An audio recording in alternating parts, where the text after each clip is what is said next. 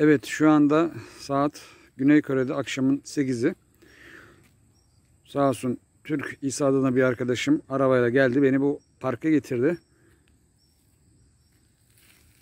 Geniş, güzel bir park. Normalde Namyosangi henüz yeni gelişmekte olan, eskiden köy olan bir yer. Ama şu anki hali bile İstanbul'da ulusa eşdeğer bir durumda.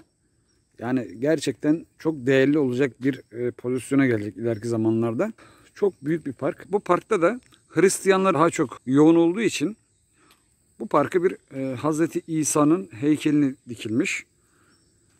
Böyle bir alan. Şurada da mesela ilgimi çeken olay şu oldu. Hemen direkt gidiyorum. Bu parkta Papaya suikast düzenleyen Mehmet Ali Ağca'nın bir resmi var. Papa ile beraber çekilmiş. Bu resimde de yalnız yazan Türk arkadaşın söylediğine göre, tabii ben bunları onun söylediğine istinaden söylüyorum. Mehmet Ali Ağca değil, Muhammet Mehmet Ali Ağca diye lanse edilmiş. Sebebini sorduğumda Müslümanların işte hepsinin terörizm yanlısı olduğunu belki de belirtmek içindir. Böyle bir panolar var. Anasıyor. İleride de Hazreti İsa çarmıha gerilmiş bir heykeli.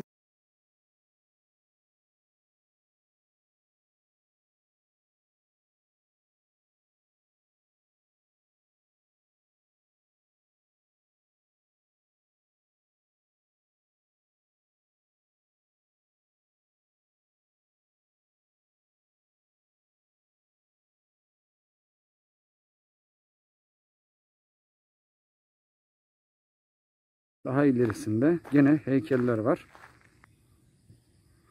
Park çok büyük. Tabii çay içme yerleri var. Ben de fazla gezmek istemedim işin açıkçası ama ilginç gelen görüntüleri sizle paylaşmak istedim. Ama yani hoşuma giden şu oldu. Park çok güzel. Yani Koreliler çok kuralcı insan. Kurallara riayet ediyor.